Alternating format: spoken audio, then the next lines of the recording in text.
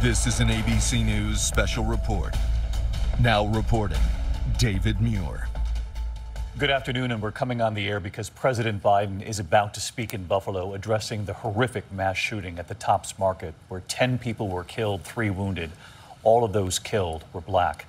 The 18-year-old suspect, allegedly armed with an AR-15, accused of carefully plotting what authorities call a racially motivated attack. The president now approaching on the stage at a community center in East Buffalo. He's there with the First Lady, Dr. Jill Biden. Let's listen to the president as he addresses the people of Buffalo. Before I begin, Jill would like to say a few words.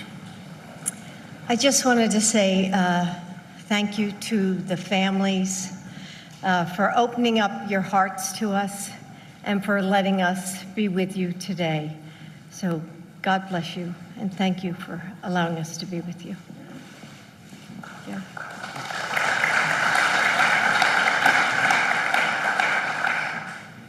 Majority Leader Schumer and Senator Gillibrand and Congressman Higgins and Gov, thank you for taking my call when I called. And I'll never forget what she said. I said, I'd like to maybe come up if it's okay. She said, this is a big Scranton. Come. And I think you're doing a heck of a job. Thank you. Thank you for your heart as well as your head. And Mayor Brown, you've been wonderful. Thank you, and I know this is a lot of, when a vice presidential or presidential chip shows up, there's all kinds of paraphernalia and people, and I know it's not easy. I want to thank your law enforcement officers for not just what they did in this crisis, but for accommodating us, and all the elected officials and law enforcement officers, first responders, and faith leaders that are here today. Jill and I have come to stand with you. And to the families, we've come to grieve with you. It's not the same, but we know a little bit what it's like to lose a piece of your soul. When you lose a son, a daughter, a husband, a wife, a mother, a father. The feeling of having that, as I said to some of you when we talked privately, you feel like there's a black hole in your chest you're being sucked into, and you're suffocating, unable to breathe. That's what it felt like, at least to us, and I'm sure some version of that feels that way to you.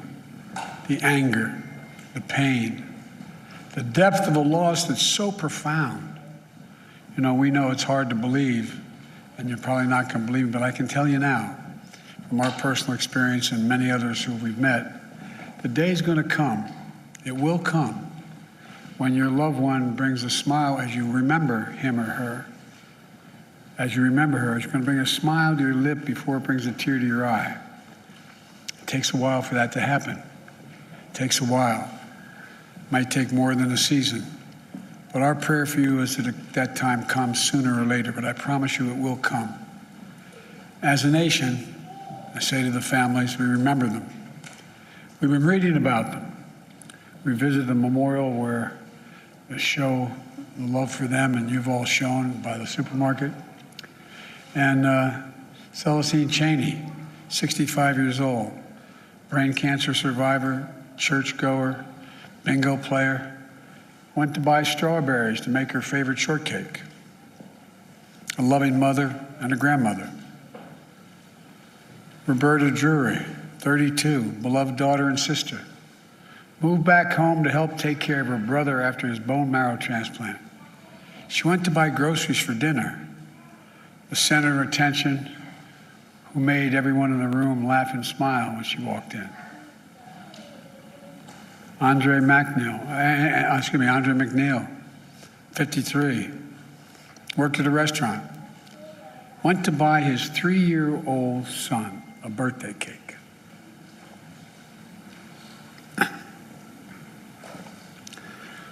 His son's selling a birthday, asking where's daddy. Catherine Massey, 72, a writer and an advocate, who dressed up in costumes at schools and cut the grass in the park and helped in local elections, the glue of the family and the community. Marcus Morrison, 52, school bus aide, went to buy snacks for a weekly movie night with the family, survived by his wife and 3 children and a stepdaughter, the center of their world. Hayward Patterson, 67, father, church deacon, fed the homeless at the soup kitchen, gave rides at the grocery store to neighbors who needed help, putting food in the trunk of others when he took his final breath. Aaron Salter, 55, retired Buffalo police officer for 3 decades. 3 decades. Loved electric cars. Hero who gave his life to save others on a Saturday afternoon. And had that man not been wearing that vest that he purchased, bulletproof vest, a lot of lives would have been saved. A beloved father and husband. Geraldine Talley, 62, expert banker and known for her warm, gentle personality, a friend to everybody, devoted mother and grandmother. Ruth Whitfield, 88, beloved wife, mother, grandmother, great-grandmother, sang in the church choir, a caretaker of her husband, bringing him clean clothes, cutting his hair, holding his hand every day she visited him in the nursing home. Heart as big as her head. Pearl Young, 77, a mother, grandmother, missionary of God, public school teacher, who also ran a local food pantry. Loved singing, dancing, and her family. And all 3 are injured. Zaire Goodman, 20, shot in the neck, but fighting through it. Jennifer Warrington, 50, Christopher Braden, 55, both treated with injuries on a long road to recovery. Individual lives of love, service, and community that speaks to the bigger story of who we are as Americans. A great nation, because we're good people. Jill and I bring you this message from deep in our nation's soul. In America, evil will not win, I promise you. Hate will not prevail. And white supremacy will not have the last word. For the evil did come to Buffalo. And it's come to all too many places. Manifesting gunmen who massacred innocent people in the name of hateful and perverse ideology, rooted in fear and racism. It's taken so much. 10 lives cut short in a grocery store. 3 other wounded by a hate-filled individual who had driven 200 miles from Binghamton in that range to carry out a murderous, racist rampage that he would live stream to the world. What happened here is simple and straightforward. Terrorism. Terrorism. Domestic terrorism. Violence inflicted in the service of hate and the vicious thirst for power that defines one group of people being inherently inferior to any other group. A hate that through the media and politics, the internet, has radicalized, angry, alienated, lost, and isolated individuals into falsely believing that they will be replaced, that's the word, replaced, by the other, by people who don't look like them, and who are therefore in a perverse ideology that they possess and being fed lesser beings. I and all of you reject the lie. I call on all Americans to reject the lie. And I condemn those who spread the lie for power, political gain, and for profit.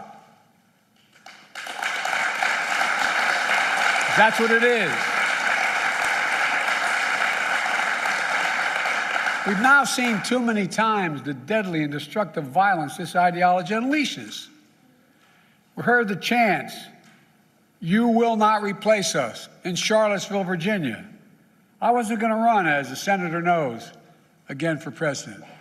But when I saw those people coming out of the woods of the fields in Virginia, in Charlottesville, carrying torches, shouting, "You will not replace us," accompanied by white supremacists and carrying Nazi banners, That's when I said, no, no. And I, honest to God, those who know me, Chuck, you know, I wasn't going to run for certain. But I was going to be darned if I was going to let anyway. I'm going to get going. Look, we've seen the mass shootings in Charleston, South Carolina, El Paso, Texas, and Pittsburgh, last year in Atlanta, this week in Dallas, Texas, and now in Buffalo, New York. White supremacy is a poison. It's a poison running through it really is. Running through our body politic. And it's been allowed to fester and grow right in front of our eyes. No more. I mean, no more. We need to say as clearly and forcefully as we can that the ideology of white supremacy has no place in America. None.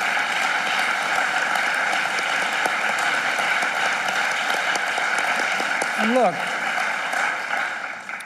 failure for us to not say that, failure in saying that, is going to be complicity. Silence is complicity. It's complicity. We cannot remain silent. Our nation's strength has always come from the idea. It's going to sound corny, but think about it. What's the idea of our nation? That we're all children of God. All life, liberty, our universal goods, gifts of God. We didn't get it from a government. We got it from because we exist. We're called upon to defend them. The venom of the haters and their weapons of war, the violence and the words and deeds that stalk our streets, our stores, our schools. This venom, this violence cannot be the story of our time. We cannot allow that to happen. Look, I'm not naive. I know tragedy will come again. It cannot be forever overcome. It cannot be fully understood either. But there are certain things we can do. We can keep assault weapons off our streets. We've done it before. I did it when we passed the crime bill last time, and violence went down, shootings went down.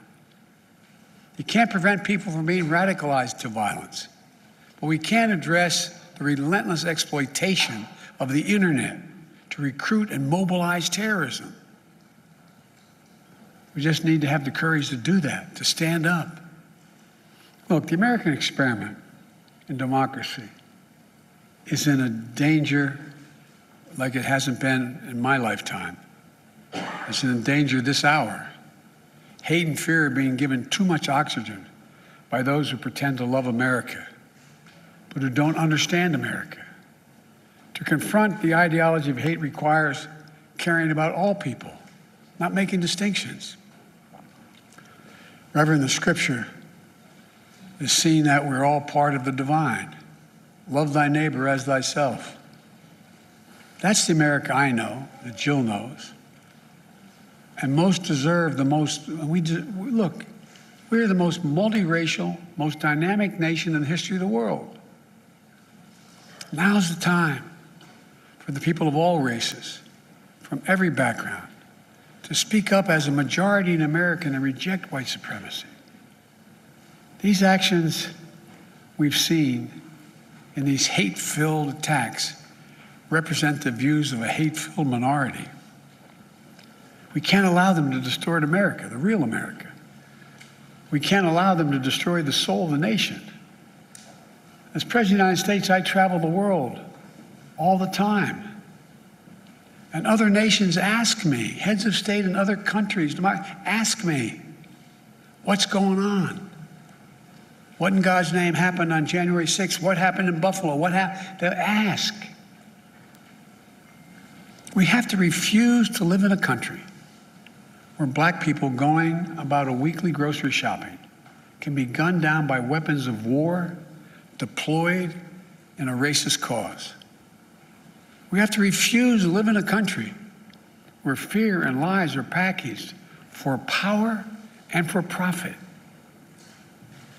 We must all enlist in this great cause of America.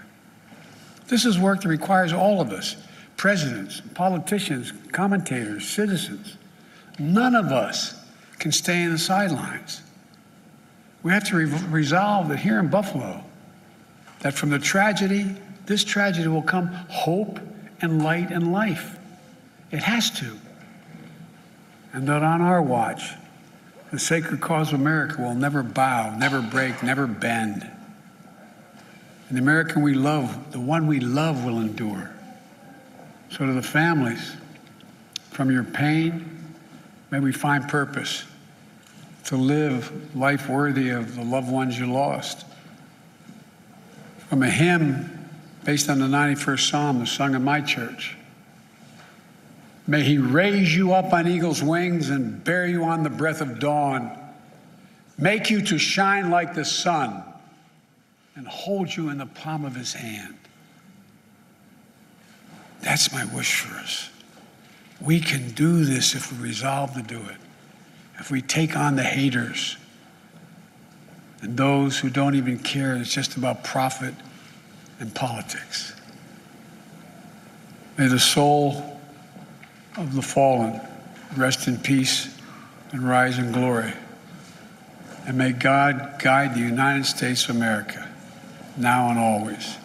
To the families, as my grandpop used to say when I walked out of his home in Scranton, he'd say, "Joey, spread the faith." And my grandma would yell, "No, Joey." He'd say, "Keep the faith." And my grandma would say, "No, Joey, spread the faith." We're thinking of you. Hold on to each other tightly. Stick together. You'll get through this. And we'll make Buffalo and the United States a better place to live than it is today. President Biden hugging the First Lady, Dr. Jill Biden, as they speak to the people of Buffalo. This afternoon, the president saying hate and fear is being given too much oxygen in this country.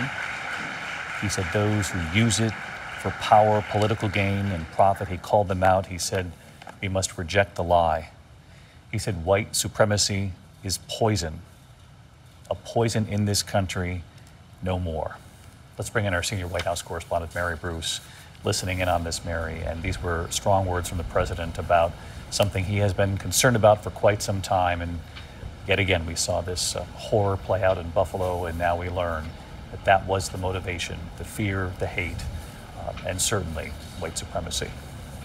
David, I think there is no question that this is the strongest condemnation yet from Joe Biden since he took office against the hate, the racist hate that is ripping this country apart. You heard him label this a racist rampage and calling it out for what it is. Terrorism, calling, as you note, white supremacy a poison. And what is really remarkable here is that President Biden directly called out the members of the media and those in the political sphere that are allowing this hate to fester. The president calling out those who are allowing this kind of hate to radicalize individuals through the internet into believing this kind of fringe racist replacement theory that was espoused by the alleged shooter in Buffalo. And the president saying that those who spread lies for power, political gain, and profit must be called out, must stop, because of course it is the diversity of this country, as the president noted, that makes it so strong. And I think the history here is important to remember. As you noted, President Biden was inspired to run for office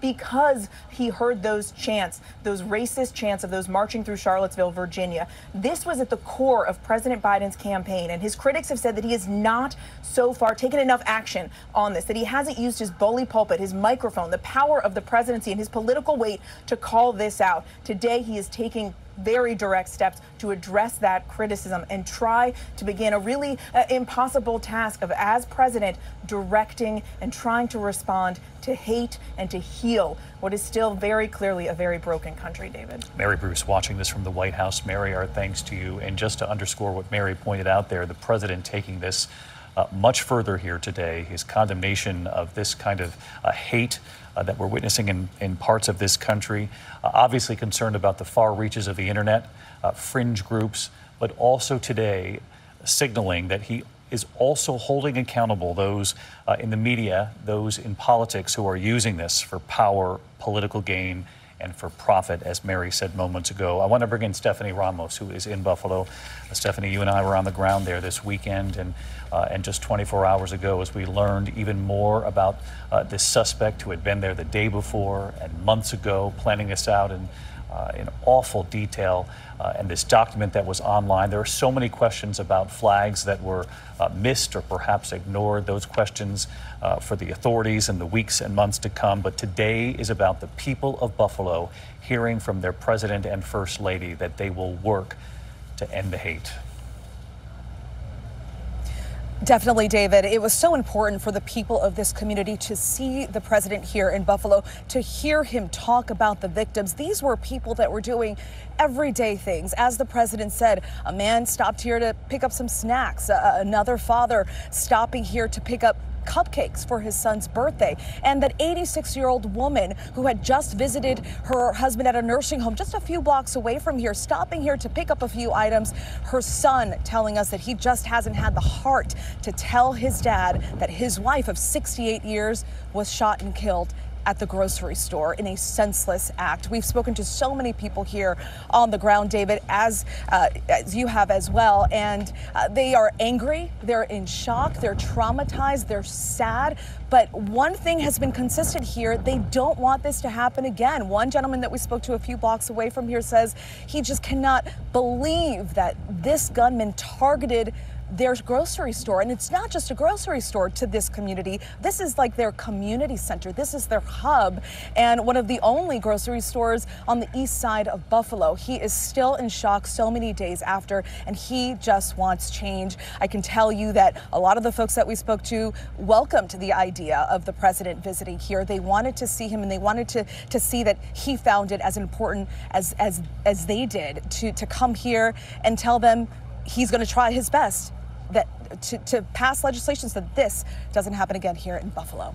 David. Stephanie Ramos in Buffalo. Stephanie, of course, our thanks to you again today, and we'll see a little bit later this afternoon. And as Stephanie points out, this was a grocery store where people came, said hello to one another, exchanged pleasantries with the workers who they came to know over time.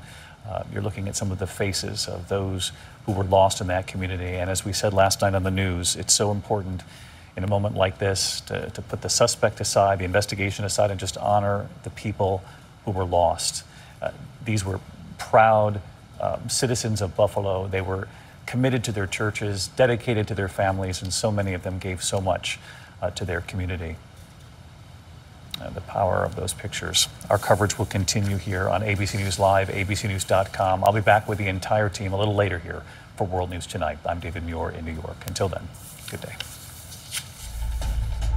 This has been a special report from ABC News.